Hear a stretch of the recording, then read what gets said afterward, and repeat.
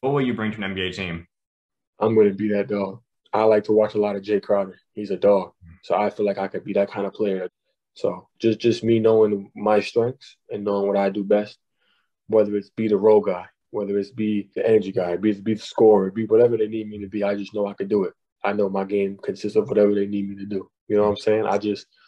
I want to go out there and play against LeBron. I want to go out there and match up against KD, and I want to be in those positions to have to sit down and guard them and go at them. You know what I'm saying? I live my life waiting for these moments. So just being able to know that I can bring that dog mentality, and yeah, it's gonna be hard. It's not gonna be a cakewalk, of course not. But I feel like I'm ready to go out there and take on that challenge and put my best foot forward.